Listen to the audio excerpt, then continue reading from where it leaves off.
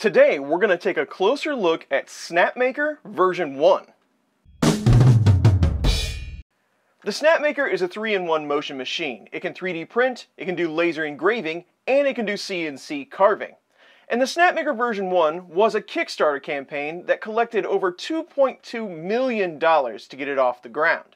Now there is a Snapmaker version 2 out right now. It is also a Kickstarter campaign. But Snapmaker sent over version 1 just to see what I thought of the whole platform. And I have to say, for what it does, it's a pretty ingenious little system. So today we're going to go over all the things that I like about Snapmaker version 1, and a few of the things that I hope they change in Snapmaker version 2. So let's get started just by looking around. So here's Snapmaker in its 3D printing mode. You do get a heated bed. The build volume is 150, 150, 150.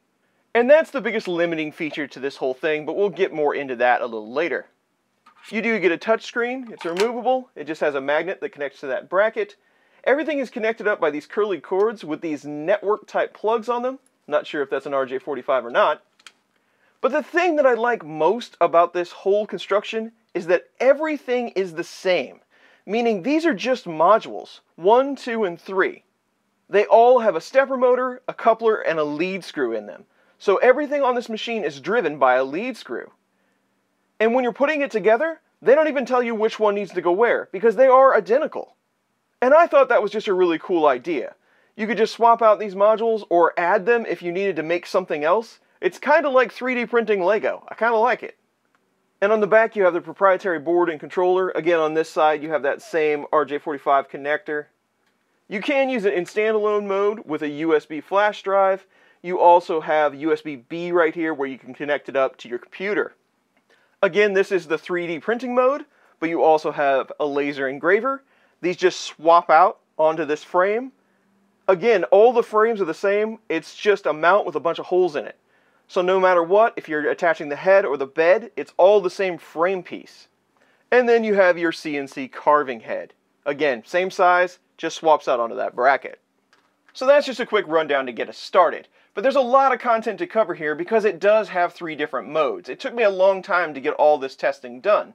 But what do you say let's start with the 3D printing mode, because that's pretty much what we do around here. I'll walk you through all the steps and all the different tests that I did just to show you the workflow and how this thing's all laid out. So the first thing you're going to notice is the Snapmaker is really loud. Just with the fans running for the 3D printer head, it's very noticeable even from another room. We're going to talk a bit more about that later. I will shut it off as soon as I can, but I want to walk you through a few things. So let's talk about standalone 3D printing mode first. So you're printing from a USB flash drive. So getting started with this, there's not a whole lot of controls here. You've got your main stop and start, your files, you do have a controls screen. The touchscreen is very reactive, by the way. You have jog mode, you can move it around. You have a home button, and you have change filament. We'll go ahead and hit that. So change filament, all it does is get the hot end up to temp. And here's the first flaw with standalone mode. There are no preheat buttons. You can't preheat the bed, you can't preheat the nozzle. All you can do is this change filament feature. And it does heat up the nozzle, you can adjust it, but it doesn't heat the bed. If we head into settings, we have an about, tells you a little bit about the machine. We have an FAQ, which you can scan with your phone if you'd like. And then we have calibration. Calibration is an attempt to go around to 4 different spots on the bed so that you can adjust your Z offset. And this works great. It takes a few times to get used to it. The middle is a little lower than the edges on this one, but it's a 150, so it's pretty easy to get around. The problem is, you can't preheat the bed or adjust the bed temperature manually if you want to do this sequence. Even on a bed this small, if it's not preheated, you're not going to get a really good level. You can kind of trick it by starting a print, letting it get up to temp, stopping the print, and then doing this level quick before it cools down, but that's really no way to handle things. And that's all the buttons there are. You can go into files, select a file, it's easy to do, no problem, but that's it. And for the 3D printing head, the filament is actually kind of challenging to get in and out. This is your idler button. You can press it, it's pretty hard to press, but you really got to try to get that filament out of there. So that's enough fan noise for now. And speaking of fans, I'm just going to hold this up here. This is the 3D printing head. This is their intended part cooling fan. And Snapmaker did get a hold of me after the live stream. I'll show you that benchy in a moment. And they said I should change the orientation of my model and use the different slicer that they pointed me to. They have an updated version. And that does help, of course. But this is not the best design for a part cooling fan. It should really be aimed at the nozzle, as most of you know. So I definitely hope that is changed in 2.0. So the standalone mode really isn't all that robust, and it's pretty much the same way for the CNC carving and the laser engraving, so we won't go over it again. But I think Snapmaker intended for you to run this connected to your computer so you could control it on the fly. And that brings me to my next subject, the software that they intend for you to use with Snapmaker. Let's take a quick look. This is the newest version of their software that they pointed me to after the live stream. It's called Snapmaker JS. You can set up your print jobs, your laser jobs, and your CNC carving right from here. This is your main work area, but then you can go to the specific areas down in here. I lied. I'm going to turn the printer on one more time, just so I can show you how to connect up to it. So you can just select a port. We'll open. And then you have a terminal that you can talk to the printer. And then you can do all the finite controls that I would expect to see on the screen as well. The heater control, overrides, things like that. You even have a few quick buttons down here that you can use, and you can print right from here if you want to stay tethered all the time. So if you need functionality to use this machine, you really don't have many options other than to use it from this interface. In the 3D printing space, it works just like pretty much any other slicer. You have all your custom settings. You can create custom profiles. You have a fast, normal, and high quality. It gives you the speeds right here. But there's no real fine control, like flow rate settings, speed settings for bridging or small perimeters, and that brings us to the next problem. This was the benchy that we did on the live stream from the original Snapmaker software. We had the orientation flipped the other way opposite the part fan. This is the one where they told me to flip it around and use the new software. It's not a terrible print, but the overhang definitely did suffer. It came out okay, a few extrusion issues. After that print, I made the changes they recommended, and then I started another benchy. It did improve the overhang quite a bit. I was using the new software, still have a few extrusion issues. And then I moved on to printing some other things. I wanted to try a miniature Adelinda. That did not go so well. Any fine perimeter, the printer is too fast to complete it. It just doesn't work out. Adelinda was a bust. I couldn't get one to complete, so I moved on to poor Jessie here. It just can't complete those legs. Again, it's a small perimeter problem. You do see some extrusion issues up here. Not a terrible print, other than you're never going to get those legs done. And then I slowed way down in the slicer. As slow as I thought I needed to go. It did come out. I got one leg, but the other one, still broken. There was no way I could tweak the slicer with the settings that they give us to get this to come out correctly. So after many failures with the slicer, I moved on to Prusa Slicer and just ran my G-code files on the Snapmaker. And finally, we were starting to see some high quality prints.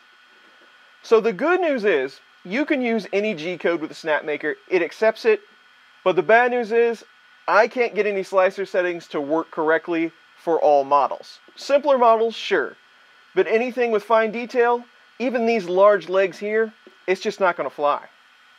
I did one of Luby's foxes, came out pretty good, looks nice. I attempted a spiral chest piece, it looks okay, the retractions aren't all that great. I blame part cooling for that one, but it did complete it. And of course nowadays I can't test a printer without my Sir Layers-A-Lot. And he looks okay. Came out just fine. Again, I had already switched over to Prusa Slicer. So I don't want it to seem like I'm beating up on Snapmaker here. I did try repeatedly to get their software to turn out a nice print, one with smaller perimeters, and I just couldn't make it happen. So after I switched to Prusa Slicer, everything was going okay, and it turns out a decent 3D print. But it is a 3-in-1 machine, so I'm not going to expect it to do everything spot on like a dedicated 3D printer would. So from there, I moved on to laser etching. So let's have a look at that. So the screen they give you to work with the laser, there really isn't a whole lot here, but it gets the job done. You can do black and white or grayscale. You can change some size settings. You can transform it, move it around. You can set the dot density, the jog speed, work speed, multipass, and fixed power. And for the most part, I was happy with this. It seemed to work just fine. But there was one issue. The Snapmaker comes with this 200 milliwatt laser out of the box. They do have an upgraded laser. This laser only lasted for 45 minutes. I was just test cutting some cardboard and it didn't even make it through the first print. It would still light up, but it wouldn't cut anything.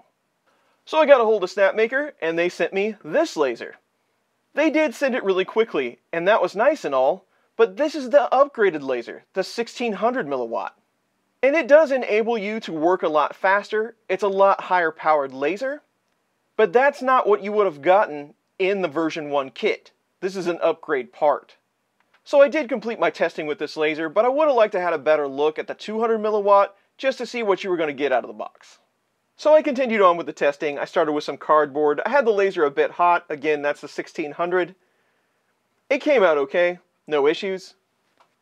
Then I moved over to some thin pine. It did fine there. Then I tried some Thundercats. It came out okay. You'll notice these spots right here. That's where the clips are to hold down my media. That is a limiting factor on these. It is, again, 150-150. You'll see that more when we talk about the CNC carving. And then I wanted to try some grayscale. Here's a picture of Hank. It came out just okay, but I wanted to try that again. And on a thicker piece of wood, it actually did come out a lot better. Of course, I dropped it and broke it. But the grayscale on thicker media, it actually gave it a better chance to do its job, so it came out a lot cleaner. I tried some HDPE plastic. It came out really well. It's really nice and clear. And of course, you're not going to be able to give me a laser etcher without me engraving a Benchy on the back of my cell phone case. So with the laser etching, there really weren't any issues here. The software is pretty straightforward, easy to use. There's not a whole lot of features that you can alter, but it worked out okay. It was kind of a shame that the first unit was faulty. I would have liked to give that 200 milliwatt a little bit better try, but it is what it is, and Snapmaker corrected it quickly. Now let's move on to the CNC carving portion. And here's the CNC workstation. You can do relief and vector. This is just text, so I can show you what it's doing. You do get a couple of different bits. The ones in the kit are the red one, the carving V-bit, and the flat end mill. Looks like you can also get a ball end mill. So it's a lot like the laser setup. There's a few different settings in here. Not super robust. You can set your speed, your plunge speed, how fast it actually cuts down. It's going to cut pretty slow either way, but it does get the job done. Here's a look at the module and the bits. I mostly use the V-bit. I did try out the flat end mill, but it's not really precise enough to do any of the detail work that I was doing. But the carvings came out pretty good. There's the one I did with the flat end mill. You can see it just cut them out. It kind of rounded them instead of making the letters. Then the rest of these are with the V-bit. Again, I had a Thundercats thing going. And I went a little deeper on that. You can see it actually did a fair job. It preserved the details in the letters pretty well. And here we come back to that 150 by 150 volume. When you have your workpiece and you're trying to do carving or even laser etching, you're going to have to allow space for your material and the clamps that you have to hold it on the bed with. So to get your optimal build size on this model, I suggest you cut out a piece that's the same size and then use 4 holes to just bolt it down to this plate. That way you just have to deal with the holes after the fact, but you can use almost the whole build volume. The clamps they give you in the kit are these. They're just little metal pieces that you can use the screws to hold your material down to the plate, but that does eat up a lot of room. I wasn't able to do very large carvings. So you might have to get creative here to at least use a little bit more of the build volume. And both in the laser mode and in the CNC mode, you have to set your origin by hand. So basically you either have to use the controls on your computer or on the screen to jog where the center is, set the origin button, and then it will start cutting from there. It doesn't do a home to try to figure out where the origin is going to be. And with the CNC mode, you have to use a piece of paper to set the cutting height. So they want you to start about 0.2 millimeter above the surface of the material you're using. And with the laser, if you have a taller piece of material, you have to focus that with a piece of paper. So you have to jog up and down to try to focus that laser in so it will do its etching correctly. So a lot of manual things, again, that make it pretty hard to use in standalone mode. And I did want to mention one thing that I liked about the Snapmaker. And I don't like to mention packaging very often on these videos, but they did a really nice job. Their box has a handle on it, and it has really nice foam compartments where you can store your modules when you're not using them. They even tried to convey on the outside of the box what you were going to get in this kit. I don't know, I just really like the packaging on this thing. And I want to mention too that you really need to use safety when you're using any type of laser. I wouldn't want to laser cut things inside. I actually did all this out in my shed. And there is no way that you're going to be able to run that CNC feature inside your house. It's just way too noisy and it produces a lot of dust. So be aware of that. And let's talk about noise just a little bit more, even in 3D printing mode. This is just the fan noise.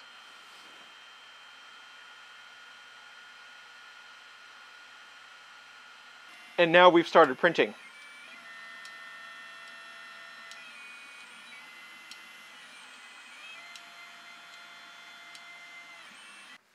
And I did take some video of it doing the CNC carving.